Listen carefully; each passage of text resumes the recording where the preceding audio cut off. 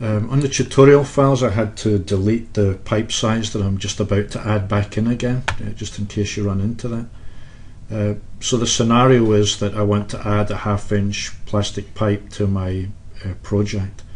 I can go up to the mechanical settings and I can look under the sizes.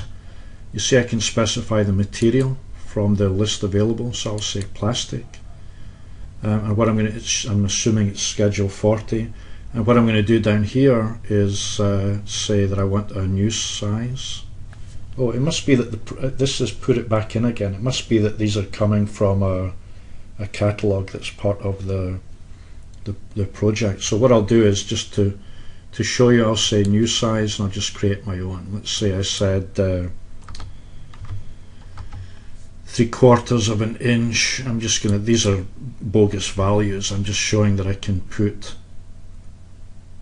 no, I won't do that, thank you very much.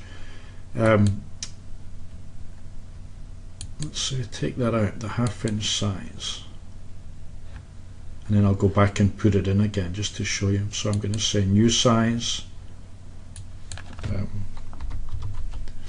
1/2 inch, inside diameter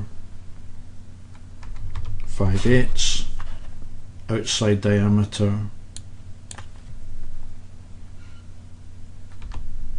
27/32, and click OK. There's the pipe that's been added with the size that I want, and I'd put a check, make sure the checkbox is here so that it's used, it's listed when you're looking for a pipe, and when you use the automatic sizing option, it will have that also available for sizing the pipe. You could if you wanted, if say something wasn't available or appropriate, you could uncheck this so that it's not used, either being listed for the user or being used when it selects from what's available in sizing the pipes.